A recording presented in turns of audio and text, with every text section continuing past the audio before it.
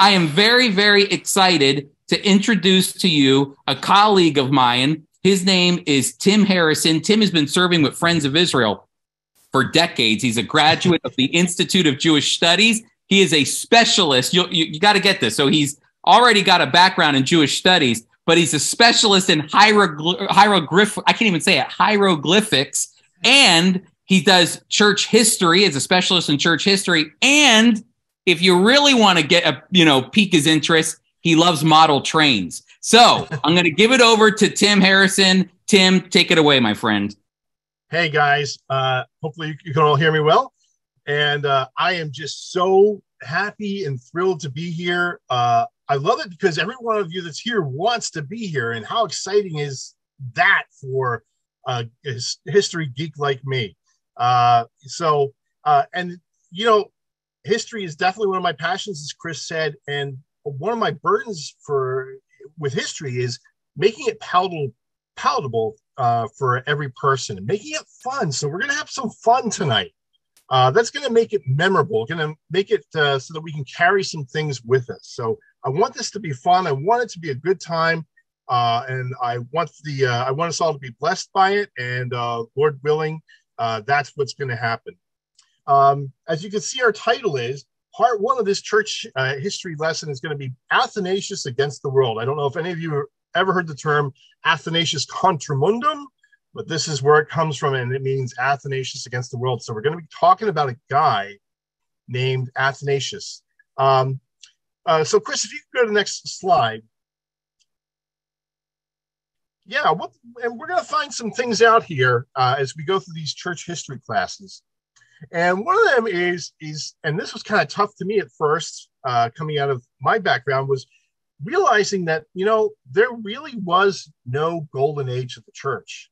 That's kind of hard for us to swallow because we think, well, surely golden age, the apostolic age, that must have been as good as you can get it, and we have our pictures of what that early church must have been. But right away, they were having issues that they had to settle. There were things like Gnosticism and the Nicolaitans heresies. All these had to be settled. So right away from the get-go, the church has had to battle heresy and has had to stand up for the truth. And a good pattern had been set, actually, by the apostles that we read about in the book of Acts, in that one of the ways that they solved this was a conciliar way, as in having a council, getting together as many church members as they could and having a council. So if you remember, they had one of the first councils in the book of Acts where they were discussing about having Gentiles join the church and what would be some important regulations to keep. So that was one of the first and earliest ways that the early church started to deal with the problems, because the early church had problems from day one. Hey, it's full of people like us, so it's going to, right? So as we'll find out, heresies abound during any time of the church age. And unfortunately, I heard it said, well, it's kind of like a game, if you're familiar with whack-a-mole. You whack one down and another one pops here, then you whack that one down and another one pops up over here. So that tends to be how these heresies can go. It's tough because we, again, have some naivety in how this early church was set up. And we kind of just picture, well, wasn't everybody just basically sitting in a circle reading their Bibles and singing songs? But which kind of we picture, it's almost like we had this idea that when John was on Patmos, he basically finished signing, "Even so, come quickly, Lord Jesus." And then he turned to his assistant and said, "Right, send this off to King James and Thomas Nelson, and we'll be good." No, it took a while for the Bible to come together. It took some doing. As a matter of fact, to even get, I heard this said, to even get one, like say you wanted the Apostle Paul's letter to the Ephesians duplicated for your church, that could cost as much as $5,000 in ancient times in real money, just to have one of those scrolls reproduced. So scripture could be hard to come by. Fortunately, they were a little bit more fortunate when it came to the Old Testament. Of course, as many of these early believers were believing Jews, so they had access to the Old Testament scriptures, but it was a little bit more problematic when it came to the New Testament. So a lot of times the church in its early years relied on handing down apostolic truths. And Paul talks about that. He says, stand fast and hold on to the faith which was handed down to you, whether by a written apostle or by word of mouth. So it was very important to the apostles that people paid attention to what they were writing and paid attention to what they were saying. And these would help be correctives for the church. And if these heresies had one thing in common, and this was basically what our heroes helps fight against and fight for the answer, and that is the all-important of who is Jesus. Because again, we want to make the gospel very simple, don't we? And, you know, I'm not saying there's anything wrong with that, but we want to just have it as me and my Jesus, and can't that be good enough? Well, who is Jesus? What is Jesus? It's important to know these things so that you can know what and who your faith is standing on.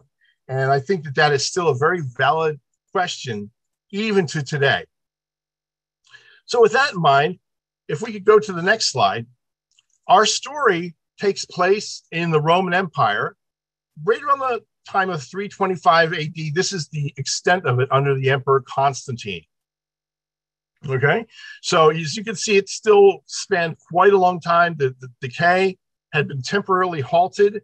The Roman Empire was doing a little bit better. It had experienced some tough times, but Constantine was able to unite it and to get it back on its feet a little bit. So this shows you the extent of the area. And Athanasius lived in Egypt, and also a few other important people in our story lived in Egypt. And eventually we'll make our way up to the city of Nicaea, which is right, if you know where Turkey is on your map, if you look at right where Bithynia is, right underneath of that is Nicaea. So those are going to be two important places in our study. Yeah, there you go. There's Nicaea. Thank you, Chris. All right, if you go to the next slide. So events of the day. Let's talk about them briefly. Again, I want to make it brief because we don't want to get too bogged down with all the details that we can bring in here, because we can bring in a lot, and I'm a geek, so I can bring in a lot. So just real quickly, the Edict of Milan had been issued. So Christianity is finally legal. After all these years, it's legal. It comes from Caesar himself. Finally, Paul's vision. If you remember, Paul had a vision. He had a dream, and that was to bring the gospel even to the house of Caesar. Well, that had finally happened, and the Edict of Milan was issued, and Christianity was legal. However, you'd think everything would be great, but controversy overshadowed the freedoms. Yep, there was problems from the day one in the church, and there were still problems now. And this is when we see the rise of two different views. We see the rise of Arius and his views, and of Alexander and his views. And these guys were both bishops, and they both came from the African territories of the Roman Empire. Now, again, I want to make this a little bit fun, okay? So as we explore these people, we haven't quite gotten to Athanasius yet, but we will. But I want to make this a little bit fun. So in history, it's really, I find it really helpful if you can assign a face to the person, and if you can sort of gives you a motion picture, a movie in your mind of what's going on, kind of make this a little bit more fun. So Chris, if we could go to the next slide. We're going to talk about Arius, and then we'll get to who we're going to cast as Arius, okay? So first, Arius was a dynamic speaker. He rose to prominence in North Africa, and he was famous for teaching that Christ was created. He was not eternal. Arius was famous for saying that there was a time when the Son of God was not. As a matter of fact, he was really good at this. He was really just silver-tongued. He was great at songs and little ditties, and he had a buzz all over the place that he was generating. And people were really paying attention to Arius and what he had to say. So let's go to the next slide. I'm going to still drink a coffee. Excuse me. Chris, are you there? He's there. Chris, are you there? Yep, it switched. Oh, okay. It went from it's to Alexander now. Oh, okay. I'm sorry. My bad. I thought I got my own slides out of order. Forgive me, folks. Historian jitters here. Let's talk about Alexander before we show who we picked to play the roles here. So let's talk about Alexander, the other guy, possibly of Jewish roots, born in Alexandria. He had a wit to him, and he had a drive. He was very, very good at speaking. He was every bit as good as Arius. He was a renowned speaker. What Alexander taught was the same essence view of Jesus. He was fully God, same essence. Now, if you really want to geek out, I can give you the term. You're going to have to write it really quick. Homoousian. Homoousian, same essence. Alexander taught that Jesus was consubstantial with the Father as to his divinity and consubstantial with us as to our humanity. So Alexander was out there doing everything he could to counter Arius, and he was actually pretty successful. So let's take a look at the next slide. Here's our Arius. Now, if you don't know who this guy is, you all are way more saved than I am, okay? This is Tom Hiddleston, and Tom Hiddleston played a character called Loki, the god of mischief, and I just thought it was such a perfect picture of who Arius was. The silver-tongued guy who could convince you round was square and square was round, and who could sell you any automobile he wanted, and he was very popular with everybody, was good-looking, plenty of charm, and he could just really get his way with an audience. But we also have Alexander that we want to picture too. So who's our Alexander? Well, Alexander is none other than our Steve Herzig. Absolutely. Outgoing, could easily captivate the crowd, witty, and again, Alexander was quite possibly of Jewish ancestry. He had that Jewish knack of cutting right to the issues. So Steve Herzig is starring as our Alexander of Alexandria. He responded to Arius' teaching, Arianism, with witty responses and energetic sermons. You can just picture this guy saying, Arianism, Schmarianism, and just basically waving it off like that. So that's one of our heroes. And this, another thing, if you ever work with Steve Herzig, you always know he's looking for the next generation of believers that he can recruit and get going out there. He wants the tight-skinned fellas. I used to be a tight-skinned fellow, not so much anymore. It's getting a little loose here. But he wants the tight-skinned people. He wants to find a successor. He wants to get the truth out there. And he was so energetic, and so is our Steve Herzig. And he was looking for the next guy. And boy, did he ever find it in a guy called Athanasius. And who better to play the part of Athanasius than our own Chris Katulka? That's right. While Athanasius was orphaned, he was extremely well educated in matters theological. And like our Chris Katulka, he's an excellent speaker, able to command respect not just with his peers, but also with the older crowds. And soon it was clear for Alexander that Athanasius Chris was bound for great things. By the time our Athanasius was in his early 20s, he was already a deacon. He had written 2 books and had them published. One was a defense against paganism. Another was called On the Incarnation, which is actually a free book. If you Google On the Incarnation by Athanasius, and I'll be happy to give you that information later, you can actually download a PDF of that book. It's not that long. It's a fantastic read. So our Athanasius Chris was really ready to go, was on fire for the Lord, and was the perfect candidate, the perfect tight-skinned candidate for our Alexander to pick as the successor. So if we could go to the next slide, please. So the lines are drawn because Arianism is spreading. Okay, and unfortunately, not every town was as fortunate as Alexandria was to have our Herzig-Katulka duo of Athanasius and Alexander. There was great turmoil in the empire because of this. I mean, the lines were like, no kidding, lines were being drawn. People were fighting. It was just a mess. And it was exactly the kind of mess that the emperor didn't want. He wanted harmony. He wanted peace. And he, according to Eusebius, wanted truth. He wanted this to be figured out too. So what was to be done? If we could go to our next slide. Well, they took their inspiration from the book of Acts. They remembered that the book of Acts had solved its first problems in a conciliar fashion. So a great council was planned.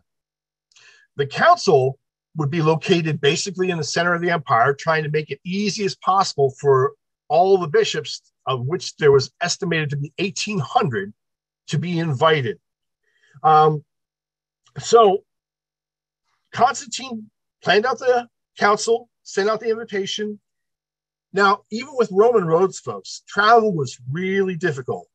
As Alexander is looking over his invitation, he's realizing, he's not getting any younger. The road's about 1,500 miles. There's could be some rough time in traveling. And he looked over at Athanasius there, who was all young and ready to go and energetic. And I can just picture him putting his hand on his shoulder and pushing him forward and saying, "Hey, kid, it's your time to shine." His trust was not misplaced because Athanasius had making a name for himself and was definitely the right person to send to the council at Nicaea. If we could go to the next slide, please. So we get to the council, and we basically have our Arius Loki versus Athanasius Chris. So like two boxers we kind of want to picture that, but it was a lot more polite than that, folks. Okay, the council was well organized, firstly. Bishops were invited all over, and a lot of bishops were invited to speak equally, including Arius. Arius gave his arguments, and this was so infuriating to a fanboy of Athanasius that this fanboy actually got up and gave Arius a sock in the mouth. Does anybody? Well, I won't make you guess. The assailant of Arius was none other than Nicholas of Myra, who is one of the Athanasius fanboys. This Nicholas is none other than the Saint Nicholas, who would be known later on as Saint Nicholas the Gift Giver. So, when they sing that song, you better watch out. You better not cry. You better not pound. I'm telling you why Santa Claus is coming to town. He came to town to bring presents and punch heretics, and he's all out of presents. So that was a brief interlude that happened, and Nicholas was apprehended and made to calm down, and Arius was able to give his arguments in peace. And his point again was that Christ was a created being. Okay, this is very important to grab here. This is what he was saying. Christ was a created being. That there was a time, again, this was the famous Arian phrase, there was a time when the Son of God was not. A few other bishops got up, but nobody was really able to give a great argument intellectually and theologically until Athanasius. It was the turn of our Athanasius Chris. And he's going to prove more than a match, theologically and intellectually. He was able to stand up like our Chris. He was able to give a good sermon. And he was able to bring up points like this, that according to the scriptures and the teachings that have been handed down, Jesus Christ was indeed fully God and fully man. This meant that, unlike Arius said, Jesus was not created. He was eternal. Okay, he was begotten, eternally begotten of the Father. Like I said, he made many arguments, but the chief one, and perhaps the simplest one to share here, and I'm going to give you what I want you to walk away with as we're about 2/3 through here. If you can hang on to one point from this, and there's a lot of information, that is the point of Athanasius was all of God's attributes are eternal. All of God's attributes are eternal. And I think we can all agree with that. And one of those attributes is his fatherhood. See, there never was a time when God was not the Father. He was eternally the Father. And if he was eternally the Father, he had to have eternally a Son. So there never was a time when Jesus didn't exist. So again, all of God's attributes are eternal. This was the point of Athanasius, that there never was a time when the Father was not the Father. And by extension, Christ was never not the Son. Athanasius prevailed. See, Arius was appealing to human reason. I mean, we all want the incarnation to make sense. We don't want to have to make leaps. We don't, especially in the West, don't like mystery. But while Arius appealed to that human reason, Athanasius appealed to the scriptures, to the tradition, and he appealed to divine mystery, saying it was okay to not understand everything, that wasn't a problem, that there were just some things that are hard to wrap your mind around. So it was okay for there to be mystery. Well, let's go to our next slide. Okay, so our Athanasius Christ was victorious. He countered all of Arius' arguments. He argued successfully that all of God's attributes are eternal. And he convinced everyone there but Arius and 2 of the 300 bishops. So he was extremely successful in his arguments. And it was topped off by Constantine putting his seal of approval on it by sending Arius and the 2 bishops who disagreed into exile. Can we go to our next slide? Happily ever after? Well, unfortunately, things aren't always so cut and dry. You see, there had been some intrigue in the palace between Arius and the sons of Constantine. And Arius had actually won over the sons of Constantine to his thinking. And within a couple of years, Constantine had actually passed from the scene, and his sons that came to power basically ushered in a new age of Arianism, even bringing back Arius himself to be a bishop. And this became such a problem that the people who remained faithful to the teachings of Athanasius, including Athanasius himself, the faithful began to be persecuted for their faith. By this time, Alexander had passed away, so Steve's role in this is done, but Chris's role still continues as Athanasius now became the bishop of Alexandria. But soon that church fell under persecution, and Athanasius himself would be exiled. Can we go to the next slide?